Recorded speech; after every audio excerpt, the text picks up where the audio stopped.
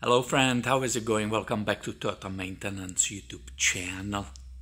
2015 Toyota Prius. It reached 105,000 miles finally. And it's a time for me to offer to the owners the services which are scheduled in the maintenance booklet. These vehicles generally don't need any work. Today is the day. And as title of the video already showed you, we are dealing with the spark plugs.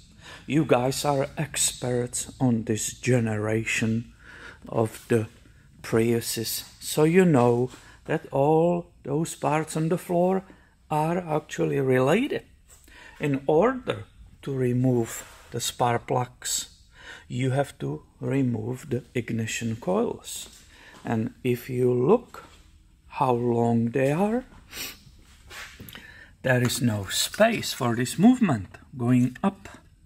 When the cowl is here in this area, that's the parts lying on the ground. So I removed all of that without you, because this is not a video how to change those spark plugs.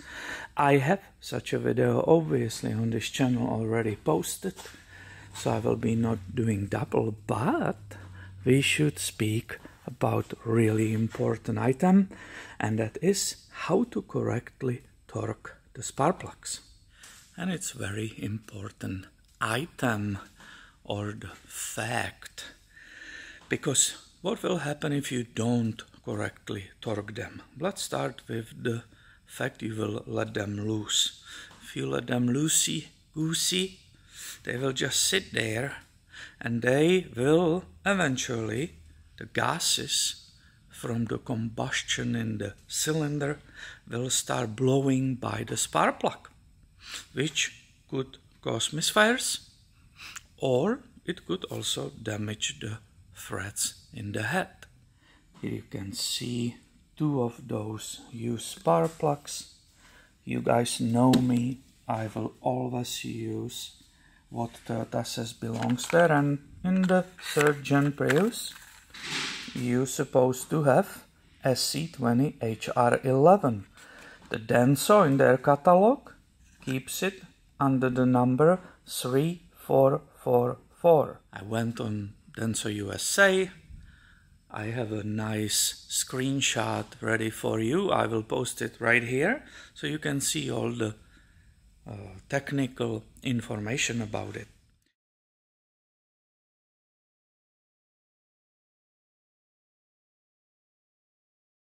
Now to remove these, you probably saw how thin they are.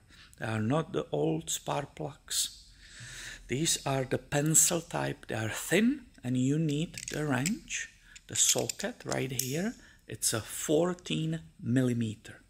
I forgot to finish the thought. What will happen if you will over tight them? If you will yank too much on these threads are being screwed in the aluminum head. Let's show the thread right here in the picture.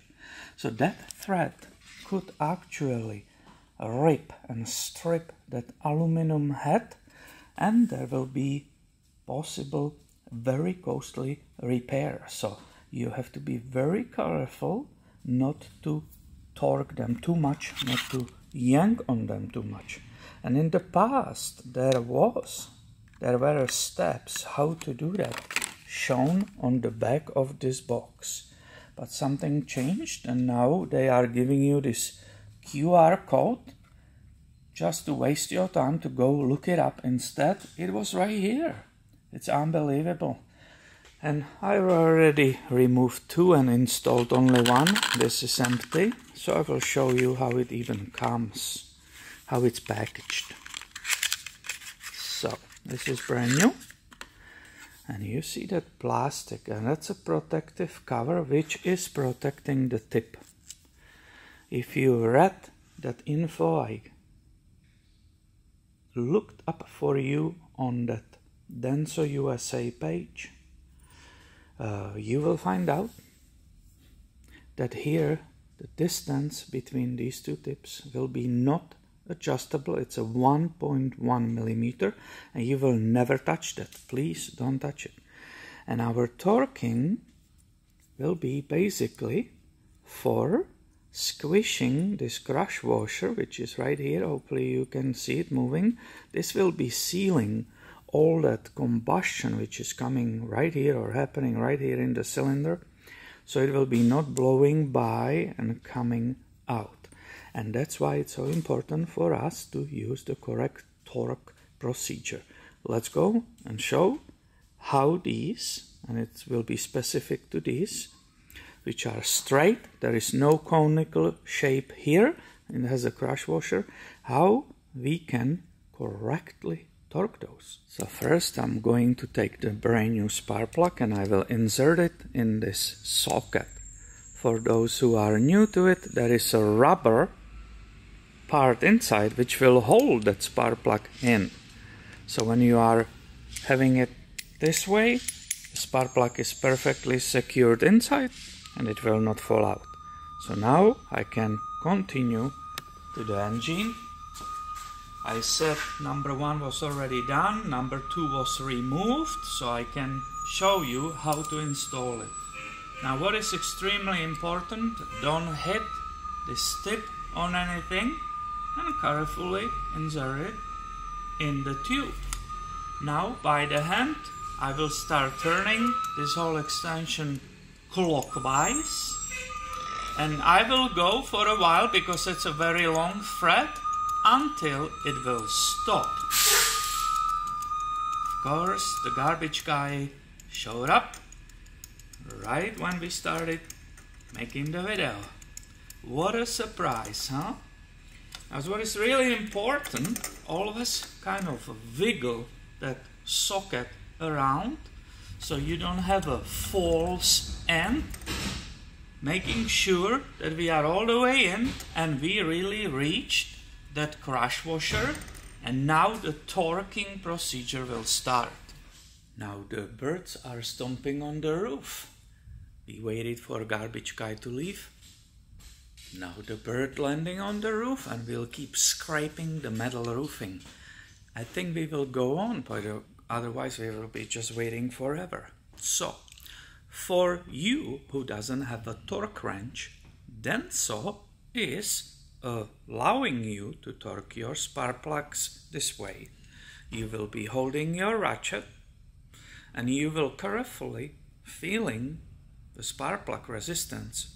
You will carefully torque it after you reach the resistance point, doing it by hand only.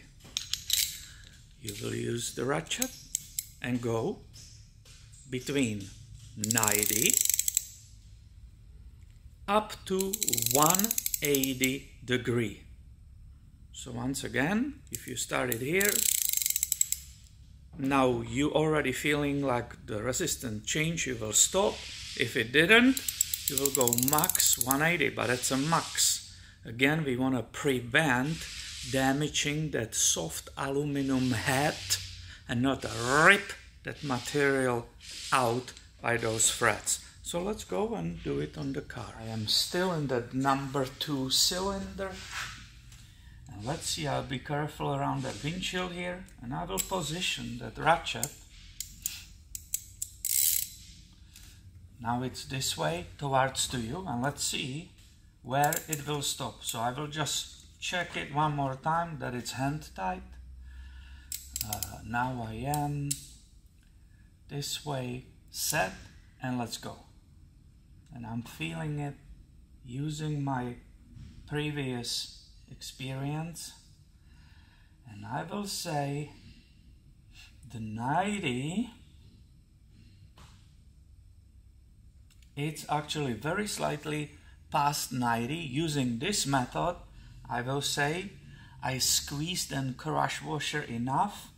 The spark plug is perfectly installed and I can move on the next one.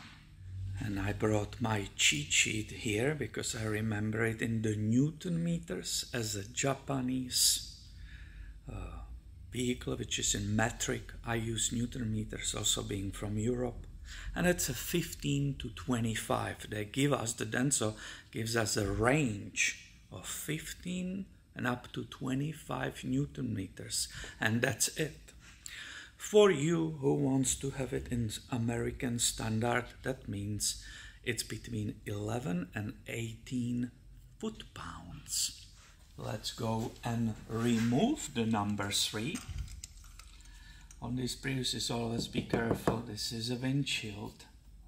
If you hit it with this ratchet or something, you can crack it, so be very careful here. So I will first feel, oh yeah, the socket went all the way down. I have the spark plug, I cannot move it. I will reverse my ratchet and let's see. Oh yeah, that was not bad.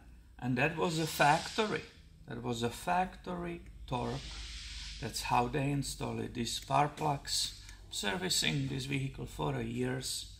We were waiting for this 105,000 miles because that is recommended by Toyota. Replace these spark plugs. Also, if you look on the Denso side, they say actually for this model 3444, come on birds, just go. Even Denso says the lifetime of this spark plug, or the maximum, it's between 80 and 100,000 miles. Toyota says do it at 105,000 miles. And we will compare using that 50 Newton meter. We will compare if it will give us the same angle. Here is our trusty snap-on, as you remember this baby from different videos on this channel. It's at 29. It was probably some water pump in the past. So I said we will start on 15 Newton meters. I have here that brand new spark plug. Number 3, 1, 2, 3. Carefully, I don't want to hit that tip on anything. And I'm going clockwise and feeling it that it's smoothly coming in. I will not cross-thread anything. When you are getting in that resistance, always wiggle it because you want to make sure it's not the socket which is touching the walls there, but the spark plug is all the way in. Okay, this is wonderful. Is it still sitting on 15? Yes, that is 15 Newton meters. It didn't switch off itself. And look, now I have it same way as that ratchet was. And let's go for 15.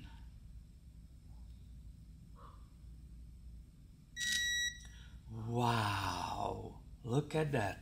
So I will say this is an angle of maybe 80 degrees or 85 degrees. I didn't even go to the 90.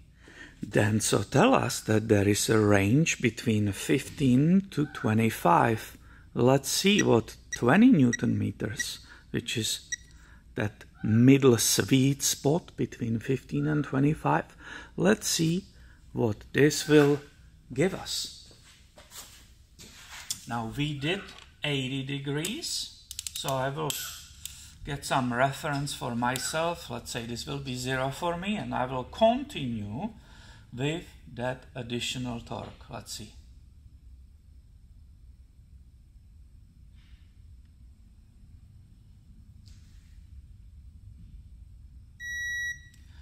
Now we have a 20, and this is my front 45. So 80 plus 45 will give us 135. That's the angle which we reached with 20 Newton meters. Here comes our brand new spark plug, the last one, made in Japan. I always recommend you guys, if it's your own vehicle, please use only the correct spark plugs. It's worth every single penny. These ones, I think there is a Denso store where you can buy it for like 12 plus tax. I was paying for this today, being delivered to me like a 16, 17 plus tax. So they're not cheap, but if you consider how many times in past you had to replace them if they were for like 30,000 miles, if you had to go to the service and do it already 3 times and not pay only for the spark plugs, which maybe were $5, but don't forget you have to pay for also the labor to do the job. So this is actually big savings for the owners when the spark plug, iridium spark plug, lasts so long. So I'm again here this way, and I will just do it by the feel. So that was almost 90, and this is 90, and I will say yes, 90 could be actually plenty. I probably turn this one like 100 degree, and by the feel, using always this short ratchet, I feel that this is absolutely perfect. So somewhere there is what I will recommend. Knowing these engines, knowing these spark plugs, doing this job very often, I will say yeah, it's somewhere around 100 degree of the turn. I'm very happy I had a time to film this short video for you, yet very important video. You definitely want to have the spark plugs always perfectly torqued. How many times I got a vehicle for service and the spark plugs were loose. They were basically just sitting there. Many times I saw the blow by on them, and I never can figure out how somebody can pay for that. And it's not done correctly, it's just sitting there. And then it could have a misfires or other problems. So I'm glad I made it. I hope you will find it helpful. Definitely people will. If you like it, please give it a thumb up. Be subscribed. Have notifications on so you don't miss the future videos. Thank you for watching and have a great day, my friend.